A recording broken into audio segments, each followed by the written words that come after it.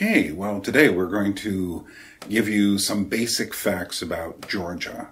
And I've discovered, since I decided to move here, that people don't know too much. Even people who come to visit here do not seem to know anything. I just had friends come visit. I said, did you do any research before you came?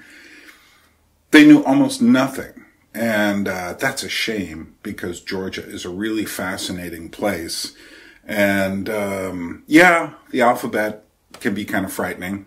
Yeah, the language has consonant clusters that make your mouth just pucker and go pop and do strange things. But it's not a frightening country at all. It's a very safe country and full of very interesting things. So I thought what we would do on today's little excursion into Georgia on Georgian Crossroads is, by the way, my name is Burn Power, and I decided to move here. So what we're going to do today is I'm going to give you the basic facts of Georgia. Now you can find many of these facts on Wikipedia or any other place that you feel like looking at. But I thought what I would do is give you my interpretation of the basic facts of Georgia, just because we're near the beginning of my series on Georgia here. I might as well. So, without any further ado, Georgia.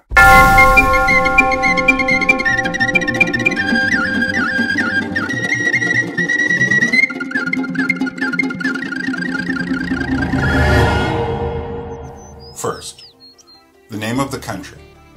Georgia, as we call it in English, Georgie in French, some variation on Gruzia in Slavic countries, are all names that other people call this country.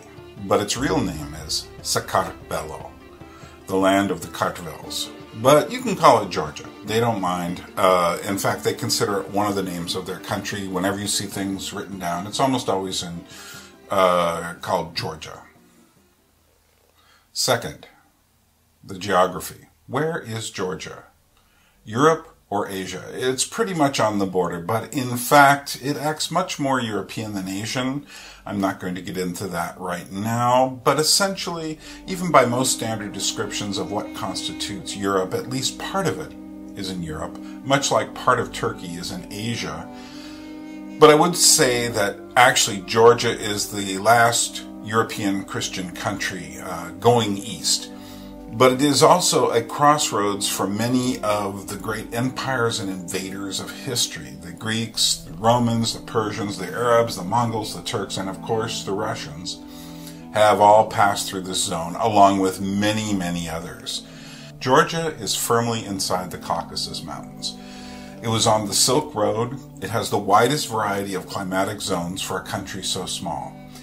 It has extreme alpine geography, deserts, and subtropical conditions. Georgia is about the size of Switzerland or Austria, with mountains taller than the Alps, and they grow oranges here. And again, with so many climatic zones, it's also a great land for biodiversity as well. Third, they speak Georgian, or what they call Kartuli. The thing you need to know about the Georgian language is this. It is not Russian. Erti, ori, sami, otri, khuti, eksi, shvidi, rva, tsra, ati. The culture isn't Russian. The Georgian language has nothing to do with Slavic languages. They do not use the Cyrillic alphabet except to communicate to Russians, and their language is written in a unique script, only one of 14 unique scripts, alphabets in the world. While walking down the street, you may see signs that look like this, or this, or sometimes what I call Kartinglish. It looks a little like this. Don't panic.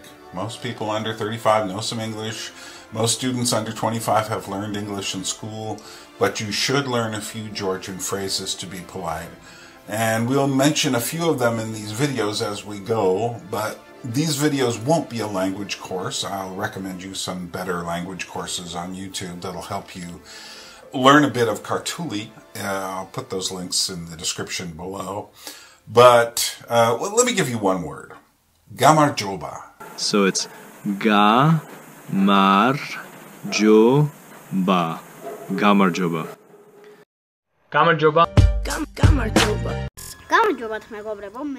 That's like hello. That's a great word to learn. What it really means is victory. And I've often thought one of the things about Georgian history is it's just the land has been fought over so many times that they're basically saying, well, they're saying victory to you, but what they're basically saying is we're going to get by. We're going to make it. But you can find English signs on all over Tbilisi, which is where we are going to stay for a while in these videos. If you know Russian, it can be helpful. People above the age of 40 generally have learned Russian, and so do many of the younger people. We will discuss the language later in another video at another time when I have a bit more courage. But let me give you a note. This is an important thing to remember. Really, really important. Georgia is not Russia. One thing you should never do is compare Georgia to Russia.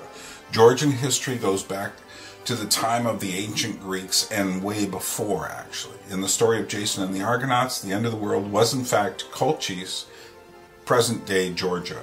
Medea was a real Colchian woman. I was even talking to someone the other day who said to me, yeah, but she wasn't that good. I mean, they were criticizing her, like, the way they were talking about her was like, you know, she just lived down the street a few years ago. The history is something you really think about a lot here. Wine production in Georgia goes back at least to 6000 BC. Yes, that's BC, and that's very important here, that you realize Georgia is an Orthodox Christian country, but we'll discuss that at another point. With wine production going back that far, that makes Georgia the first place on earth to ferment grapes. And, in fact, the oldest bones outside of Africa were found here somewhat recently in Georgia, and they go back over 1 million years. So Georgia's been around a while. Also, comparing to Georgia to Russia, especially saying things like Georgians are Russians, is a huge cultural faux pas. Do not do it. Recently, there have been protests related to the fact that Russia still has military forces inside the technical boundaries of Georgia. Here's a little taste of some of those protests recently this summer. Give you some idea. I didn't get the full effect of it. It got a lot more intense, but this will give you some little idea.